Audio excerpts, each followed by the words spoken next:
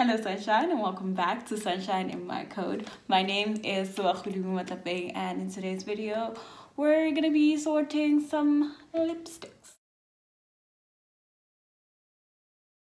Sorting algorithms are actually one of the most underrated but really important algorithms out there, and that's just because if you think of the way we interact with data, it being sorted is probably more important than it just being there, right? So if you think of your bank account, right, whenever you get a bank slip with all your transactions, imagine if that data wasn't sorted by dates, right? And you were just looking at random transactions. It would just mean absolutely nothing to you because you could be viewing transactions from 2 years ago. It doesn't really help you with anything, right? So data being ordered by a specific measure or unit is really helpful, right? We're going to be talking about how to implement these algorithms and not so much about the technical actual aspects of writing the code, but just rather the concept, right? Because I believe with algorithms, if you understand the concept, it's really easy to start coding it or implementing it in a way that should suffice. What matters is that you actually understand how the algorithm works. Here's my lipstick and it's unsorted right now. So we're going to use bubble sort algorithms to do the first sort.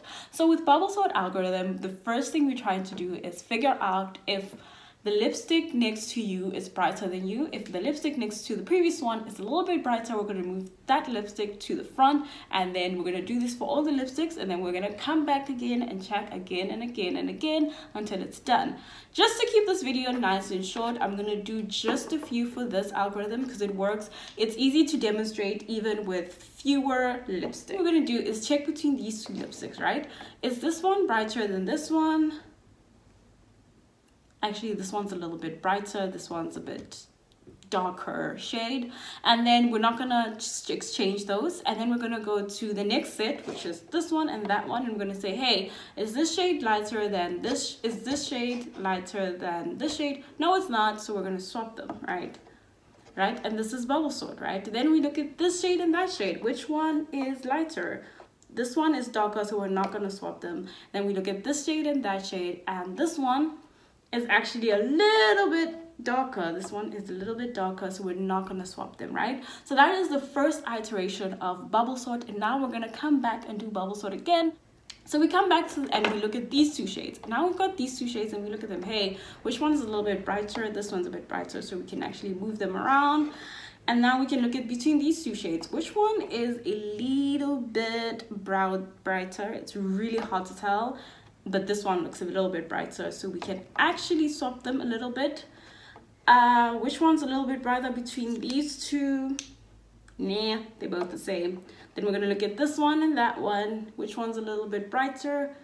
Yeah, they're the same. So now our algorithm is actually done sorting them, but it doesn't know that it's done, right? So it swapped something and it doesn't really know if this algorithm is actually still done. And what we're going to do is we're going to go all the way to the beginning of bubble sort and we're going to check, right? So is this one lighter than this one? No, it's not. Is this one lighter than that one?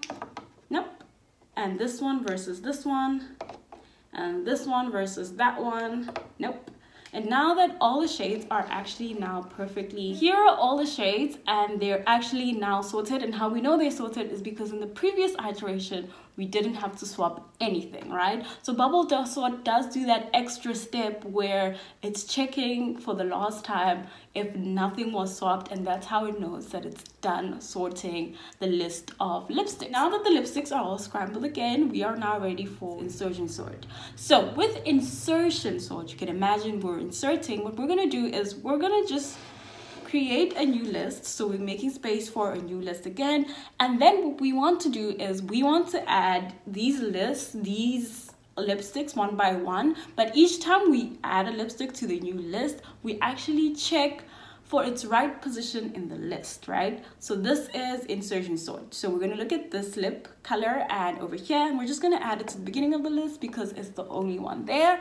And then we're gonna go to the next lipstick and we can add it to the list, but then we realize that the lipstick next to it is actually a little bit darker, a little bit not bright. and then we can move them up like this. So it's a teensy bit, a little bit sorted already. So we're doing a bit of a sort, but not a main overwhelming sort on the list. And then we come with this color, and we can check over here and say, hey, are you brighter than the first element on the list? And yeah, it actually is a little bit brighter, so we can put it over here. And then we look at the next lipstick, and with the next lipstick we start from the beginning again, and we go, hey, is this brighter than this lipstick? Nope, it's not brighter than this lipstick. Is it brighter than this lipstick? Nope, it's not brighter than this lipstick. Is it brighter than this lipstick? Yes, it is. And now we found its perfect position.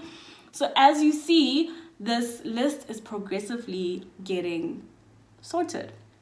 And now I'm going to look at the last lipstick on the list of shades, and we can now find its perfect position by checking against the first one again. Which one's a bit brighter? This one. Which one is a bit brighter?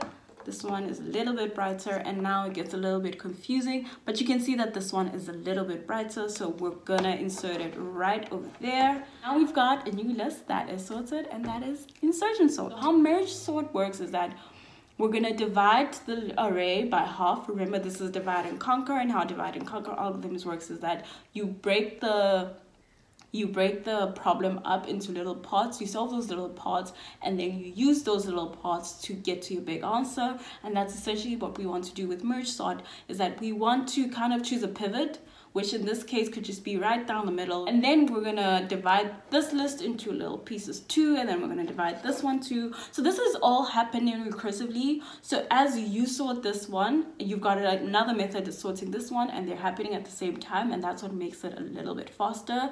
And then what the next thing we're gonna do is we're gonna split this one up too, and then we're gonna split these two up, we're gonna split these two up, we're gonna split these two up, and then we're gonna recursively split these ones up too. And now we have successfully, you can't see all of them, but there they are, all sorted. Sorry, yes, there we go.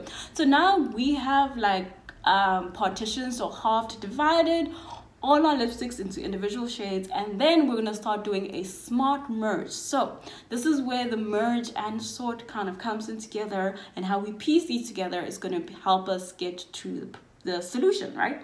So you've got these two shades, right? And what we're going to do is we're going to compare these, right? These two, which one's a little bit brighter? This one's a little brighter, so it's going to come here. Between these two, which one's a little bit brighter? This one is a little bit brighter, so they're okay.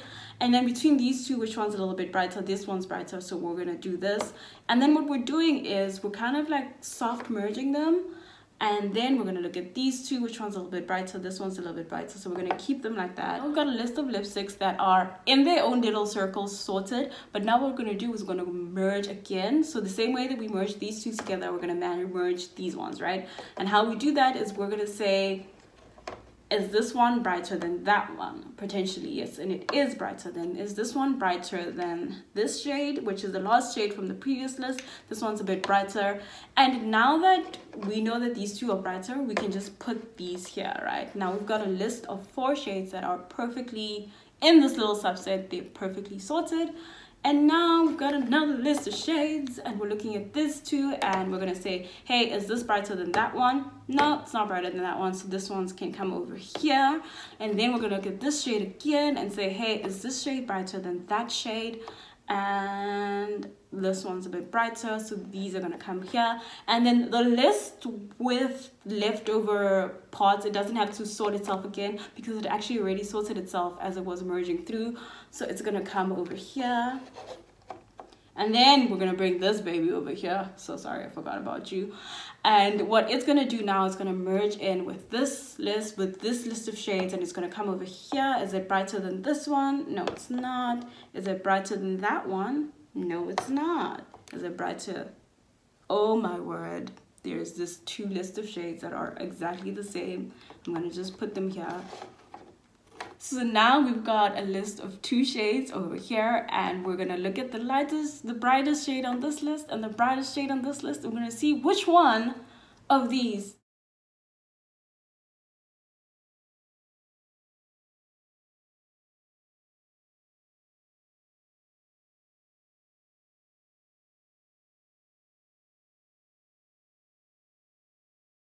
And that is the merge sort algorithm. So I have unsorted the lipsticks once again for the next algorithm, which is quick sort. So with quick sort, what we want to do is we want to partition it again the same way we did with merge sort. Choose a half. Most of the time it's in the middle, but you can make it wherever you want.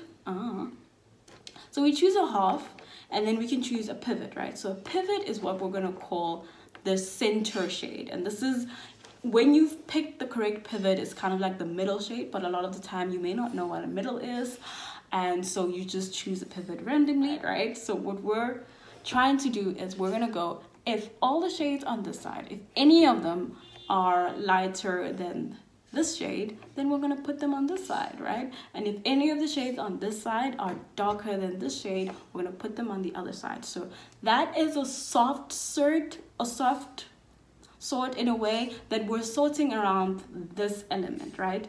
So for example, we're gonna look at this shade and go, hey, between this shade, which one is a little bit darker, right? This one's darker, so what we're gonna do is we're gonna put it over here, and then we're gonna go over here and look at this list of shades and hey, is this actually darker or brighter than this? And the same thing for these two. You can kind of see that they're all a little bit less bright than this shade. And then we're gonna come look at the shades that are already here, right? And then we're gonna go, hey, which one is a bit brighter? This one is not brighter, so we're gonna put it over here in this list. And this one is brighter than this one. This one is not brighter than this one. This one is brighter than this one. So now you've got this array split by 2, and it's split by this pivot, right? So at the end, what you have is shades that are brighter than this shade and shades that are less bright than this shade, right? So now it's a soft sort, and we're already sort of dividing it, right? So we're partitioning it like we would in merge sort, but as we partition it, we also kind of sort it around the pivot that we've chosen. And then now, this one is in its perfect position in this list, right? We're gonna do the exact same thing with this array. We're gonna choose the middle array, right? And then we're gonna do the same thing with this one. We're gonna choose the middle array, and then we're gonna sort all of these around it, right? So we're gonna look at this shade and say, hey, is this shade a little bit darker than this? Yes, it is. So we're gonna move it to the end of that list, and now that list looks like this, all right? This is a pivot, and then we're gonna look at this shade and say, hey, is this shade brighter than this one? It's not brighter than this one, so we put it over here. So now what we have is we have these two shades together, and this one is the brightest shade in that list, so it's actually at the beginning. If there were any shades brighter than this, there'd be some shades next to it. And then recursively, what is happening, remember this is our first pivot, so it's actually just, let me put it a bit back so you can kind of differentiate. And then recursively, what's happening at the same time is that we've got this list, and the initial pivot was this shade, and then what we're gonna do is we're gonna sort this little situation over here around this pivot, right? So we're gonna look at, I'm gonna start off with this color, and between this color and the main pivot, which one is darker? This one's a little bit not very bright. And then we're gonna look at these two shades, which one's a bit brighter? This is brighter, so it's gonna stay on this side. And then now we've kind of got that second group, which is, you're already seeing that it's a little bit better sorted than where merge sort was at this stage, because this is the second stage of partitioning the list, right?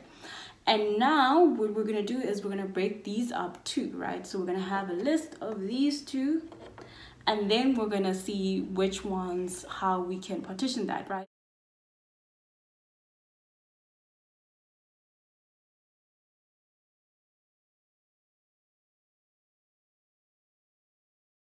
This was our initial pivot. We can actually move it right here. It's perfectly in its position, and what you will see is that all we have to do is merge these. They are already perfectly in their place.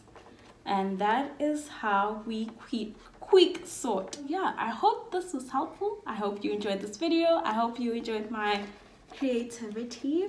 If you did, remember to subscribe down below. Hit the subscribe button and the notification button so you can be a part of the notification squad. And also, please like the video. I really appreciate it, and share it with your loved ones. Thank you so much for watching Sunshine in My Code.